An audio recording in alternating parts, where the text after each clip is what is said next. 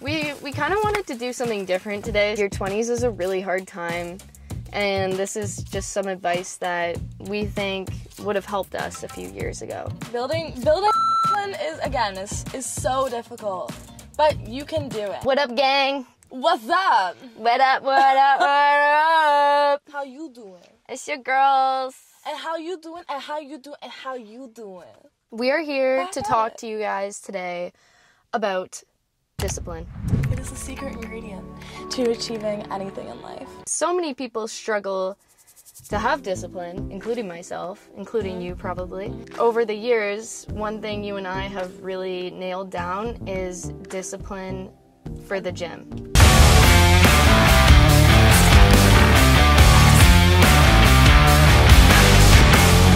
Yeah, and becoming disciplined in the gym has helped us become disciplined in other areas of our life. Yeah, exactly. It's really difficult to have discipline, but once you do nail down discipline, you reap your rewards. Putting in all this work, putting in all this effort, you will see rewards from discipline, consistency.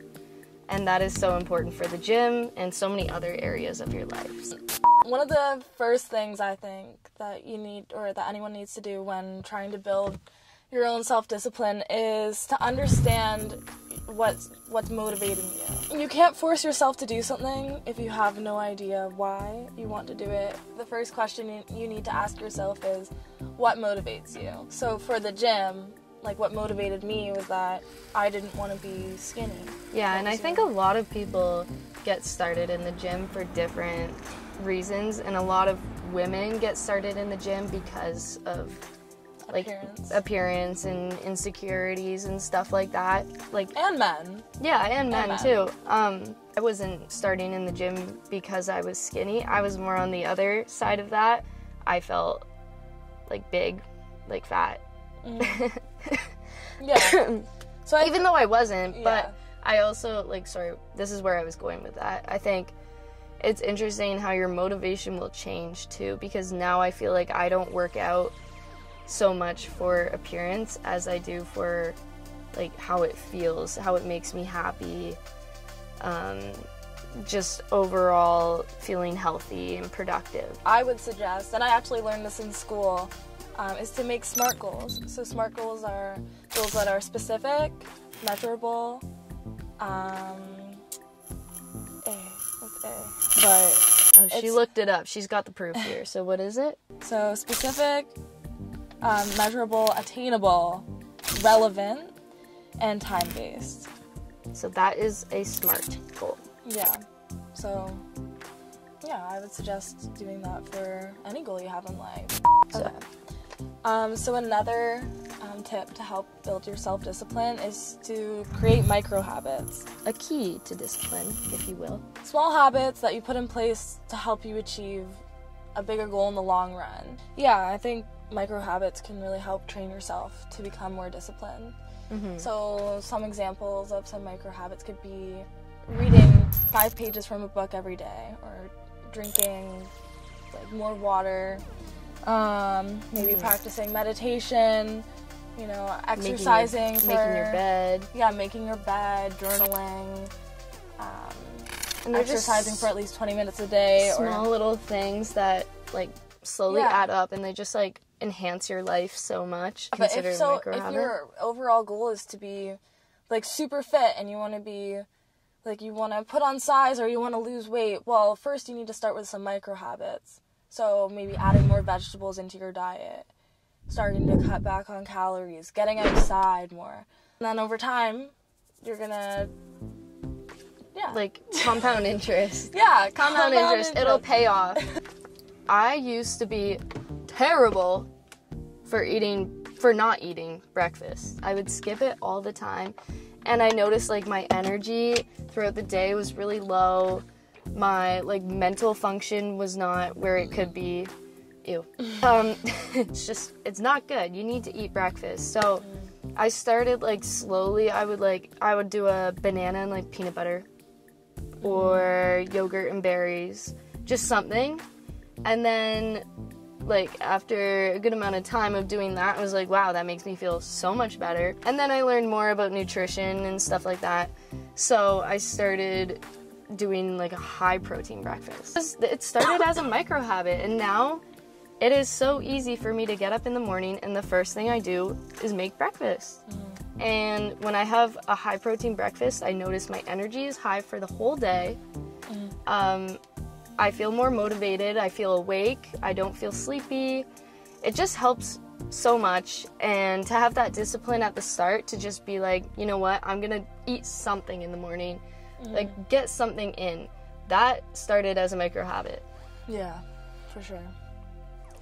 I think another important thing we need to remember when it comes to having discipline is that it's not easy to have discipline, and you're not going to get that instant rush of dopamine. So I think we need to be aware of what gives us dopamine and like how it works. Like scrolling on TikTok, scrolling on Instagram, that's instant gratification. That's instant gratification, I think it's really important that we understand the difference between instant and delayed gratification. Exactly. So through doing acts that require discipline, like that is delayed gratification. So you have to remember, okay, down the line, this is gonna like really benefit my life. Pay off. And really pay off. And but, it's like scrolling on your phone does nothing. No. It's actually taking away your brain cells. And I think exactly. It's hard. But we all do it. Like every day it's like maybe I don't want to eat healthy today. Maybe that cinnamon bun looks real good to me.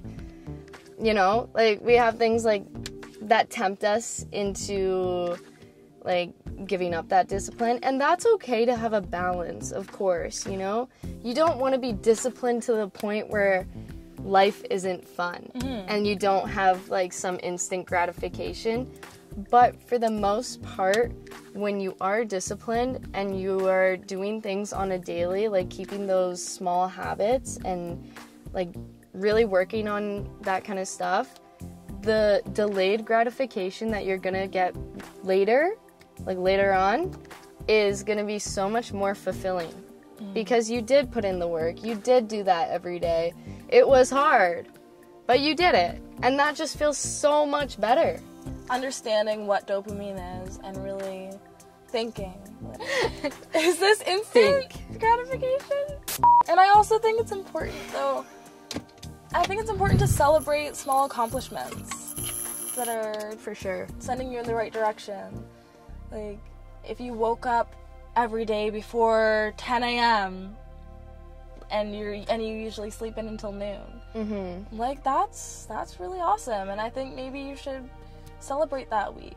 Another thing to think about that I think keeps me disciplined and probably would help for a lot of people is once you have one day of something under your belt, it's like, why not do the next day? Why not do the day after that? So just start something that you're going to try and be disciplined to do consistently, and just do it for one more day.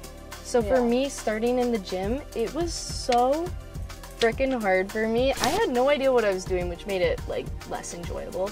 I remember I went for the first week, and I went like maybe 5 out of 7 days in the week. And I was like, you know what? Now I have 1 week in. Well, I'm 1 week in. So then it pushed me to keep going. It takes 21 days to build a habit. The hardest part is starting. You first have to start, and then just start those micro habits. Do those for 21 days. Boom, you have now created a habit. The more you start to learn about it, like I'm still talking about the gym because it's relevant. And it's like one habit that I'm proud of that I do consistently. Once you get into it, it makes, like, once you have it buckled down as a habit, then you just do it every day. You don't even need discipline. Like, now the gym is my favorite part of the day. This is something that, like, I look forward to, and I feel like I couldn't live without it. But it takes time, because I remember starting at 16 and I was like, oh god, I do not want to go to the gym right now. I just want to sleep and stay in bed and but I knew have abs. I wanted to But I knew I wanted a bigger butt. I was sick of being called flat. I was sick of being told to eat a burger. And I knew that I was the only person that could change that. So I got my ass up and went to the gym. Like, I don't know, this might sound kind of mean, but I think I needed to hear it, like, a few years ago. You would just be like, just go. Just go to the gym. Just get up and go. It's so much easier said than done. It is. For some of y'all. Just get up and do it. I'm gonna smack your ass out of bed. Just do it. You'll feel good. You will never regret a workout. You will never go to the gym and come home and be like, ugh, I wish I didn't go work out. One final quote that I just wanted to say that I heard from a podcast was that you can't hate yourself into self-discipline because self-discipline comes from a place of care and investment in yourself. What I would say is focus on the pleasure, like the small pleasures, the small accomplishments, and enjoy the journey. It's a long journey, it's a hard journey, but if you can find the little pleasures in life, you're going to be such a happier, more positive person. I think that's something that I've really had to focus on for the past like year, because I feel like I was closed-minded and I was always thinking so negatively about different things in life. This is going deeper than self-discipline. Yeah, thanks so much for watching, guys. Don't forget to like, comment, subscribe, share, all of the above, please.